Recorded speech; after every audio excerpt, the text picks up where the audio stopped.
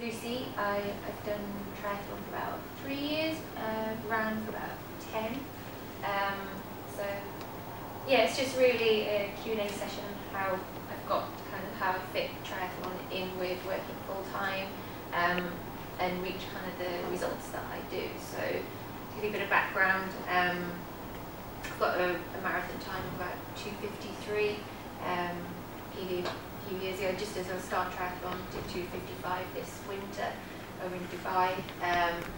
My half Ironman time is about 4:43. I've only done one Ironman so far, that was last year, did Roth.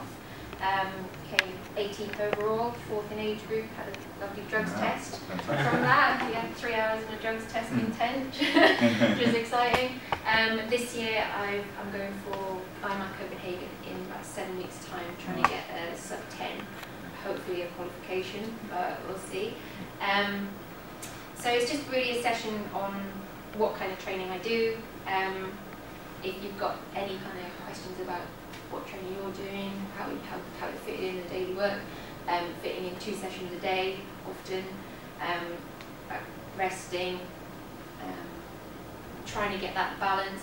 I'm lucky that my boyfriend also does triathlon, so our house is just full of bikes and kit, whereas some people might not like that. In our last place we had a 2-bed flat where it wasn't really a spare room, it was a bike room. Now we've just got a 1 bed, so there's just kit everywhere. So yeah, I know we've got some pretty good athletes in the room. I'm not sure what your kind of background is. No, I'm not a pretty good athlete. I'm just, I run and I do sort of various, I go to the gym and that sort of thing, but I'm interested in sort of stepping up the running. My boyfriend's actually cycling in the Alps at the moment, so doing part of the Tour de France route. Nice. So he's big on the cycling, I'm more big on the running, and just find it really interesting, as you said, fitting it in with work, doing training, and how often when it comes to running, and how you sort of build up your endurance for the like running for hours and hours and hours, and that sort of thing, in terms of also keeping yourself entertained. I actually use runner as a bit of a stress relief. So I've always ran since in the school to do cross countries and stuff. I've got no hand-eye coordination, so, and I was always too short for like games like netball just to hit me in the face. So I was like, right, I'll go and run. It's cool. So yeah, and then I didn't really seriously get into running until I was about 24, I guess, and I moved to the Midlands from Newcastle, where I'm from, and I didn't know anyone, didn't know the area, so I joined a running club, and you just see your times just drop. Just running with like-minded people, going new routes, kind of finding a bit more about how much your body can actually do. So I found running with a club really helpful, and at the time, I think I was running probably 6 times a week. You move to triathlon, that's dropped. Maybe because I've got quite a strong running background, I now only run 2 or 3 times a week, because the other stuff kind of gets me that endurance base, and I don't need to hammer it all the time on the run. I can get some endurance session on the bike without pounding the streets. So even if you're just training for a marathon, I would recommend some cross training in there, because your body does take a battering. I find that now I have far less injuries doing triathlon than I did when I just used to solely run. I was here more then than I am now. I mean, I come here now for my maintenance, probably once every few weeks, just to kind of give the legs a little flush out. But it's very rare now that I actually get an actual injury that will stop me from training. I think the more you do as well, the more you kind of learn about your body. So now I'll know what is just me being tired and what is me being continuously tired, leading to maybe some overtraining. So you've got to kind of recognise that and just take on that recovery. And also niggles. When is it a niggle, and when is it actually that isn't a niggle anymore? I'm just running through pain. If you start taking ibuprofen every time you go out for a run or something, that's probably a good sign. So it's kind of getting to know your body and how it reacts to the training and what you're doing. Because kind of, I guess, normal season I'm doing 12 to 13 hours a week of training. Peak at the moment I'm up to 15 to 17 hours. Last week I was on a training camp, so that was much more kind of just day in, day out, intensive training. So now I've had a couple of days rest and kind of like, right, now I'll probably start to feel the benefits a bit more, because you come off the back end of one of those weeks and you're like, yeah, I'm tired. So it's getting to know your body and how you can react to it. And also then, if you're working, I mean, I work 9 till 6 every day. What do you do? It's actually quite a pretty good job. I work as a logistics manager at Sport Pursuit. So I work in a sports kind of office. It's a startup. So do you know Bryn Stelson? Yes, Bryn is the marketing manager. Yeah. Yeah, so we're a pretty small company, I know everyone there. When I started a year and a half ago, there's like 50 universities, now 45. But everyone turns up, shorts and t-shirt every day. You can kind of get in on a Monday and just tell everyone about your weekend, or what exercises do you do. There's people doing ultras, so you've got them kind of saying, yeah, I ran around 75 miles at the weekend, and it makes me feel quite small. We did 10 hours of training this weekend, yeah. So you kind of got that around you, but I know most people don't have that, so you go into work and you can bore people for so long about, tell them about, yeah, my heart rate got to this at the weekend, I did that many miles on the bike, but there's only so much you can kind of offload on that, so I'm pretty lucky in that I've got people that just listen all day, and then Chris, when I get home, we'll share it a little bit, and then it's right, what we have for dinner, then it's just chill.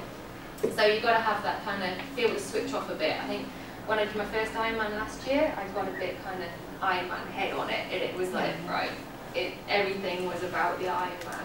So I think the month before was maybe a little bit really intense, but this year I'm a bit more chilled. I've got 7 weeks to go, it's alright, I can cope, I know I'm not going to drown, I can get through 180k on the bike, and I know I can run a marathon. So ultimately it's just kind of like break it down, break it into chunks, manageable chunks. Yeah, when I started triathlon I couldn't swim, I couldn't put my face in the water without choking. So it's kind of, right, I like a challenge, I can do this. So that was probably the October 2010, and then by the July 2011 I'd done a half Ironman. So it's just kind of then focusing on what you need to do really. I've got some group sessions, swimming, just really basics to start off on the right track. Because I had to go myself, Chris had to go at teaching me, and I was just like, this is impossible, I can't swim a length. And then once you get that stroke and you get the breathing pattern, you get a bit of technique, it's amazing how much you can kind of just take it slow, then all of a sudden it clicks, and you can swim 1.9k without any real bother. So sorry, is that the Ironman distance for swimming? No, that's half Ironman. Oh, it's 3.8 for Ironman. So yeah, so just building up to doing that distance. I don't think I ever really swim 4k straight in a swim session. It's always blocks of 200 to 400 as you get closer to the Ironman, maybe going up to like blocks of a kilometre at a time. But when do you structure your swim training for, Lucie? Because I find in the evenings, if I swim, I find I'm so wired I can't go to sleep. Yeah, I struggle as well, and I swim quite late in the evenings. So I go to 2 squad sessions a week on a Monday and a Friday night, so it's rock and roll. Friday night in the swimming pool, nice. It's like, you're with like-minded people, yeah. So then you get home 10 o'clock and it's like, right, I can't sleep now. Then it's exactly the same. Running and cycling, I can sleep. Swimming, it kind of wakes you up. Yeah. So then the session I do on my own, I tend to do in the morning before work, and it actually sets me up for the day. So a typical week for me is probably, I have 6 days of training, 1 day of rest per week, and on that rest day, I have a Spanish class, so then I can't go out and do anything else, so I make myself kind of go, right, today's my Spanish class, I'm going to walk there, it's a 10-minute walk, like get the tube home, and that's it. I know that day is my rest day. Yeah, and then run days, like you were saying, I have to force myself to run slow. I'm used to running quickly, so my background is a runner, so I'm used to like going out even on an easy social run. We'll pick up the tempo doing 6.5-minute miles of just kind of, yeah, we're still chatting, it's fine. But it's getting that point where you think, right, I'm going to have to go and train on myself today, because otherwise I'm going to go and try and catch the guys at the front of that group. So it really is kind of knowing what you need to do for yourself. Other people might be going and training at 100 miles an hour. Doesn't mean you have to if it's not your goal. You just have to like know what it is, the end goal for you is, and what you have to do to get there. Because I think last year, the year before, I just basically ended everything on the calendar, thinking, oh, it'd be really good, it'd be awesome, I'll just win everything. And by the end of the season, you're like, I just want to go and sit in the corner and just sleep for about 3 months now. And so then this year, I've got a coach, I'm coached by Physio4Life, who normally does this session, but she's away in the Alps at the moment, having fun. So I got a coach, and it's really like just breaking it down and saying, right, what is it that you actually want to do? You can't do everything in 1 year. And so this year, it's my Ironman in August. That's my end goal. And I've done 2 races so far this year. I've got another one in 2 weeks. And then that's it. That's everything I've got planned. She keeps going to me, have you ended anything else? You sure you haven't anything else? I'm like, nope, ended nothing. So I'm feeling really good at the moment. I know what I'm going to do. And I'm just kind of seeing all the results all my friends are doing. And I'm like, it's it's fine, mine will come, it's fine. And knowing that, feeling that confident in that I'm going to turn up on race day and be the best that I can be because I haven't been out just tapering, racing, recovering every single weekend, then I know I'm going to be fitter and kind of better for it. So how much do you spend time in the gym or doing, or how much time do you spend doing on your own body weight, press-ups, sit-ups, burpees, squats? I do 2 conditioning sessions a week. Conditioning? Plus, yeah, conditioning. Plus I do a yoga session a week. So my conditioning sessions are often quite focused as well, so I'll have like a swim conditioning session where I'll work a lot more on the lats and a lot more on kind of even just cable work, just getting that kind of the movement that you would get in the swimming pool outside of the pool, just to kind of make sure everything's tuned up and kind of ready for when you do get in the pool, you feel a lot stronger. Running sessions, I mean, my legs are pretty used to running, so I've got pretty good balance and strength there. I can squat and lunge all day long and don't really feel it. And then the cycling, I'm going for a flat course this year, which isn't really my strength. I mean, I've got quite spindly legs, so I'm good on the climbs, I know that, but I'm like, right, I like the challenge. Go Copenhagen, that's pretty flat. Seeing the girls doing 5-hour bike splits at Copenhagen, like, right? So this year's been trying to build up some strength in my legs, so everything is kind of got an end goal that I'm doing. And it's keeping that in mind when you're actually training, like why am I doing this? Why am I doing this particular session? So instead of just going through the motions, you're actually thinking about maybe the exercise you're doing and what it's going to do for your body. What else? I also spend a lot of time in the off season as well, working on weaknesses. So as well as keeping that maintenance of your base kind of training and doing maybe some sets that you wouldn't do within race season, so a lot of high impact, high intensity stuff which you can't really do that close to a race. And as well as that, I worked over the winter a lot on my technique on the swim, because I know for me that's mentally where I struggle. I'm probably far better at swimming than I think I am, but because I've not had that history of it, I always think, oh, they're better than me, they're better than me. So I've been trying to work smarter on the swim, because I know I'm never going to be first out of the water, but at least I can get out of the water and feel like, right, I'm ready for the next bit. So I plan my week. I have Training Peaks as kind of my guide. So everything is on there for me. I know what I've got to do that week. And then so if I've got a double session day, then I know, right, I need this kit, I need that kit. What backpack am I taking? What snacks do I need at work? So I don't just pick the cake all day. Even working in a sports company, there is always cake. Transition master, yeah. Yeah, yeah. Yeah. So it's trying to get the smallest backpack possible without it bursting everywhere. Yeah, I just wanted to know, so with all of the stuff that you deal with, obviously with the planning and all the conditioning and the exercising you do you have any like cheat meals, or do you have anything like that? Like, is it just healthy like throughout the whole? I'm trying to be 80% healthy. I think Chris don't even grin.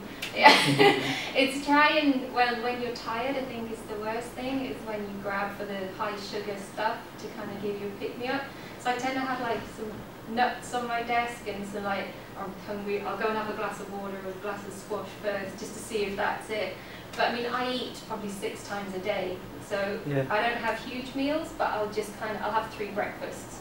So it'll be 1 small breakfast before training, 1 when I get to work, and then 1 at about 11 o'clock.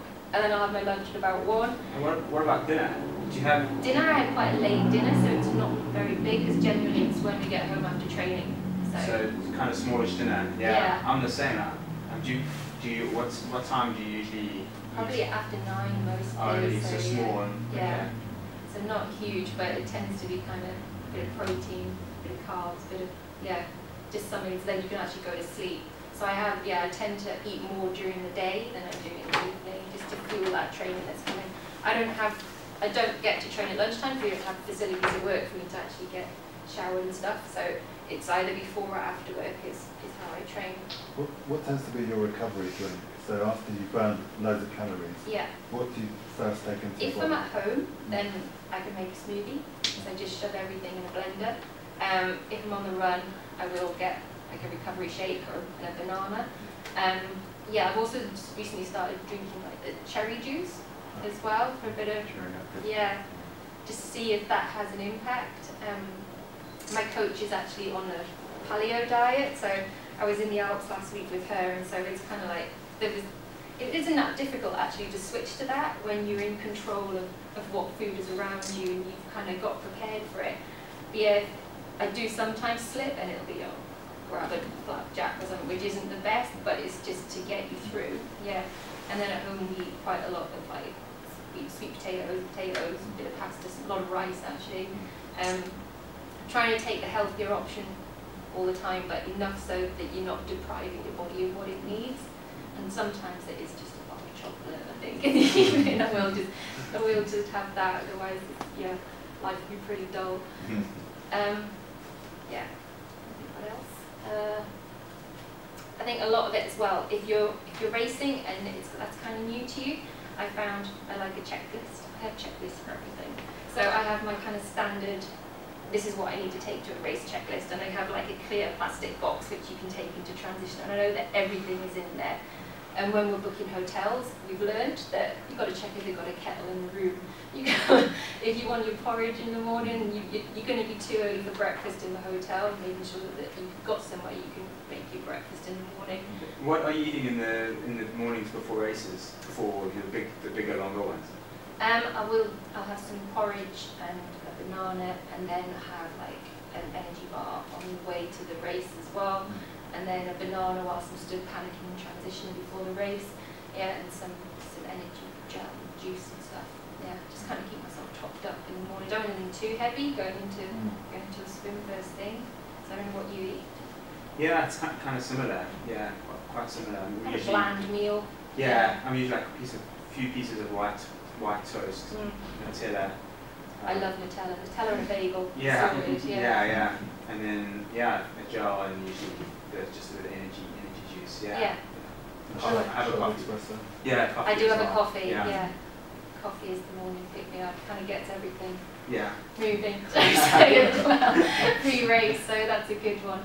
So yeah, I did Roth last year. We were about 30 k's from the start because there isn't that many places to stay unless you camp kind of nearby. So it was like up at 4 in the morning to get to the start. So it's kind of knowing what can I eat at 4 in the morning that is going to stay down and kind of keep me fueled for the start, which I think was about 6 in the morning. And then see you through till you get on the bike and you can actually start taking on solid food again. So yeah, that's a key one. And also if you get there in time for a longer race, make sure that you kind of get to know the course of it. So recceing the course, what have they got on the aid stations? Is it something you're used to? Because race day really isn't the day to be going, I'll try the Red Bull. I don't drink it normally, but I'll have it, it's there. So making sure that you know what they've got on the aid stations. A lot of the Ironman events will have soup and Coke and sometimes sandwiches and things, cake, fruit. It sounds really nice at the time, and your body will probably tell you what it is that it wants as well, because you'll be craving something. So listen to your body, but don't start taking in stuff that you think, well, that's just going to make me ill. I generally try and use in some of my key training sessions what it is I'm going to use on race day. So you don't go in kind of blind and go, no, it's an energy gel, it'll be fine. You'll find that some will not react very well, especially when you've got 5 or 6 hours of training in behind you. So it's just kind of trying that. Yeah, making sure that when you're at the expo, it's not just going to try that. Oh, I quite fancy a new saddle. Just, hold back. I think, that's another one for the checklist. I think Chris turned up for a triathlon without a helmet or a wetsuit. So luckily it turned into, I think, a duathlon, didn't it? And you borrowed somebody else's helmet. But I would have just been in a panic. Well, what am I going to do? It was a lot more laid back South American style. So, yeah. Because I know that I do like to plan and have that in place, so I can wake up on race morning where I just have to go and race today. I don't have to worry about somebody borrowing somebody else's track pump or putting the kit on the bike and stuff. Yeah. Which part of the triathlon do you find most challenging in terms of the timing? So obviously that you're exercising for a very long time. Do you get to the point where you're like, it's such a challenge, and mentally there's obviously you've trained a lot, so you've learned to overcome things, but when you're in the race conditions, do you ever get to a bit where you're like, wow, it's very, very difficult, so it's good? Yeah, I think the first probably 200 metres of the swim, because it's just everybody is kind of like going 100 miles an hour, just want to get to the front of that pack. and you just got to go, okay, I'm going to get my space, I'm going to settle down into it, and then once you get that, you get your rhythm, you settle down, and that's cool. And then probably the next point is I actually find the bike quite relaxing. It's probably not the best, not relaxing so much. It's how you're in your zone. You know you've got your monitor on the bike, you've got your Garmin, you know where you're meant to be, and it's just kind of focusing on you and not on whatever else is going along behind you. As long as you're not drafting somebody in front of you, the bike is kind of your own race. I think the run is where it gets mentally tough. I mean, I went into my first Ironman thinking, I can run, it's going to be fine. The last 10k of that Ironman was the worst 10k I've ever run. Even the surroundings, and people shouting at me, I was just like completely focused on just that finish line.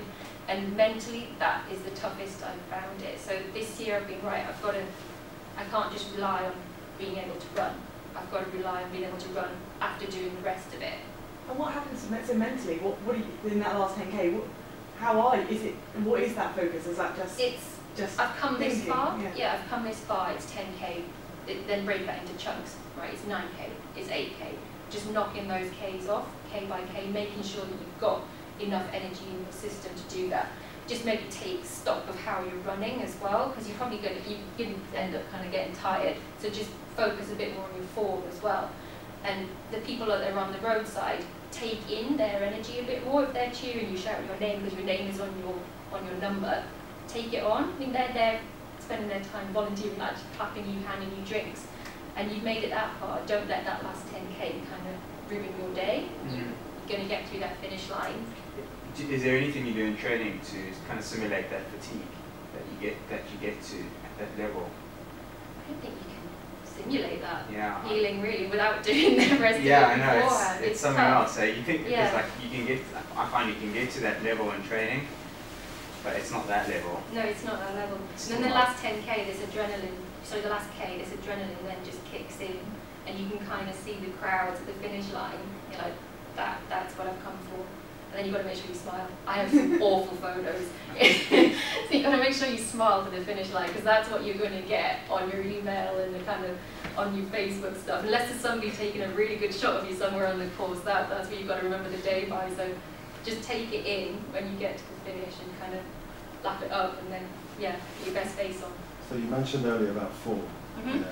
How aware or conscious are you during the whole Ironman? Okay, obviously you're aware of things around you, but almost on a meditative level, how aware or conscious are you of how your breathing's going, your form, your posture, things slightly out of kilt? I mean, are you checking in with yourself the whole time? Yeah, on the bike, I've got like a timer on my bike where I know when I'm going to eat, and so I use that as well to just go, right, am I starting? Even if you have to walk through the aid stations, take that time and just go, right, I'm going to reset myself and go again, because the aid stations are every couple of miles in a longer race, so you've got that opportunity just to take stock and go, right, what am I doing? Shoulders down, chest up a bit, and just reset that form a little bit.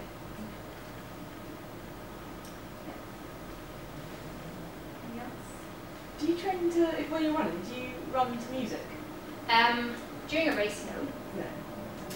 Because a lot of time you're not allowed. In training, if I'm doing a tempo session, then I have my kind of my power beats that I put on, and if I know then that right, I've got to just kind of smash those out. So I'll do longer intervals now that I'm doing Ironman. So I'll do like 10-minute, 7.5-minute intervals with a break in between them. So I'll have music for those. If I'm running with other people, then no. So you just kind of feed off each other a bit then and take that in. On a longer run, I'll put some music on unless it's really nice scenery. But when you're running around the same route all the time, even if you're changing it slightly, you're going to get a little bit bored. So I just put music on just to keep the tempo kind of that pace. Yeah. And so with your rest days, it sounds like you take those very easy. So you're very. If you don't have that rest day, does that really affect your training the next week? It'll be a cumulative effect. You'll probably not feel it for a few weeks, but then after that you'll start to feel like you're just permanently tired. So in my training as well, I'll have like a 3-week block where it's a bit more higher intensity, then there'll be a definite week where it's a lot lower. I'm not sure how you guys train, whether it's something similar to that as well. Yeah. So you can't go at 80-90% the whole time. If you can in the short term, but then once you're racing and trying to recover from that, you're just going to feel it. My coach says, yeah, you can't feel it now, but come October, you're going to be done, and you won't be able to race as hard next year. So it's kind of knowing that your body can only take so much, you have to recover, you have to kind of recuperate as well. So, I mean, I have to put something in the diary to make sure I don't go out for a run. So, yeah, I go and learn Spanish for the evening, and then, yeah, so it's me taking that control and making sure that you do put that rest day in. And how do you fit the social life? A lot of our friends, actually, I met Chris through triathlon. A lot of our friends also do triathlon running. I'm a member of Clapham Chasers, which is like a giant dating club sometimes. So a lot of people I've met through the sport. So yeah, but you've got to have some time out and make sure you make that time for yourself as well, that you don't just become in this kind of triathlon bubble, which is easy to do. So making sure that when you do go out with friends who don't do the sport, you have other stuff to talk about. Whereas if all you're doing is triathlon the whole time, then you won't. So it's keeping that aspect as well. So yeah, I'm nowhere teetotal. I know people that are. I like my food. So it's keeping that balance of being able to do that, because I'm not a full-time athlete. It isn't my job. It is a hobby. It's got to be fun. You've got to enjoy it, no matter how much you're doing it. And I am very competitive, so I like to be at the top end of the sport, at the age group and on the symposium. So I do have to focus and spend a lot of time training, but I also think, well, I'm not getting paid to do this. It isn't what's paying my bills. I've got to still be able to function at work. I've got to have friends outside of that. So yeah, keeping that balance is really important. Which has been your favourite race so far? I think there's 2 last year. I did half Ironman in Lisbon, which is probably one of my breakthrough race, and then actually getting through Roth. The feeling on the finish line when you finish an Ironman is just, it's like so emotional. There's except then when you get dragged away for a drugs test, but yeah, that was added to the whole day. I think actually made me feel quite important. But yeah, I came second at half Ironman in Lisbon, and like I remember I bumped into the girl who came first at Roth, and she was like, "You were the one who was really excited on the podium, weren't you?" I was like, yeah, that was me. Yeah, yeah. So that one, just everything on the day just went right. I got a pretty good swim time. Got out on the bike. I was on my TT bike that I hadn't had very long, and it just all kind of just went perfectly. I got on the run and I was just overtaking the people on the run, and we had a lot of my club mates were there who'd done the Olympic distance, and just having them shouting at you on the course. And yeah, did far better than I expected, and I think a few other people expected on the day, so it just made the day. What was your marathon time for that one? Half marathon, and that one was 1:24. Nice. Yeah, so only a couple of minutes off my PB. So yeah, it just went perfectly. People complained about the heat, about the course, but I was just like, can't see any of it. I'm just floating along, having a great time. So yeah, that was a great day. And then Roth, just to get kind of to the end of that race and have done so well. And as a team, I think we won the women's team prize at Roth as well. So the 3 girls from our club together. So it just kind of made the whole week. But yeah, those 2 go down as my best days. What's been your longest injury? Probably a few years ago. I trained too hard for a marathon when I was just solely running, and got a bit of pretty brutal. Just a tennis ball as well, I find, you can take anywhere for rolling with your feet. So you're spending a lot of time on the bike, your foot's actually pretty flat, and then go to a swim and you're trying to get a bit of dorsiflexion on your foot. It's like sometimes just cramp. So I spend quite a lot of time on a tennis ball, and I found out my ankle flexibility has improved massively just by using that as well. So finding what works for you, where portable stuff is good. Do you reckon at some point, once you've absolutely smashed it, you'll consider the kind of transition to pro? And getting on a bit. Yeah. Yeah, you kind of reach your endurance peak.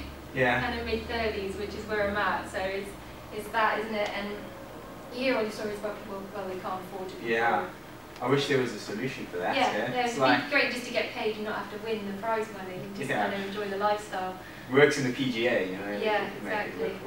Yeah, you're probably in the same position that you love to train all the time. Yeah. Yeah, and if you didn't have to work, you probably wouldn't. But yeah, I think it's finding a job that I mean, I can go home and switch off, thankfully. I don't have to be on conference calls at 10 at night, so I can leave the office at 6 and focus on what I want to do outside of that. But obviously, I worked at the Olympics 2 years ago, full time from January to the October, paid staff on site basically the whole time, and I realised that I couldn't train during that time. So from the April to the October, I just thought, right, I'm not going to look at training peaks. I stopped getting coached that time and just went, I'm just going to have to do what I can. And that was quite a tough 6 months, but I had a 22-mile round commute. So I used to cycle in every day, cycle home, quite unsociable hours, but then the roads were quiet. We had some swimming pools on site, so if they let me in, I'd go and have a quick swim, but it wasn't that end goal focused training. I didn't have a race in the diary because I was like, I'm just going to be disappointed, going to beat myself up about it. So you have to take stock sometimes and say, sometimes I know the Olympics is only on until September, Paralympics September, so I've got to focus on work at this time, and then I can refocus on the training after that. And that's when I started working at Sports Suit. So it was knowing that you can't fit everything in a day, you can only do what you can do, and otherwise you're going to burn yourself out really quickly. So that, it was during that time being sleep deprived that Chris taught me to do 9 as well, I think. Thanks. Yeah. So yeah, it's knowing what you can fit into your day and not overdoing it all the time, because you will feel it eventually.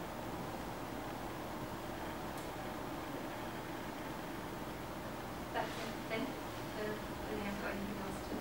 So I hope it's been helpful. Thank you. Yeah. Thank you. Thanks. Good. Oh, thank you.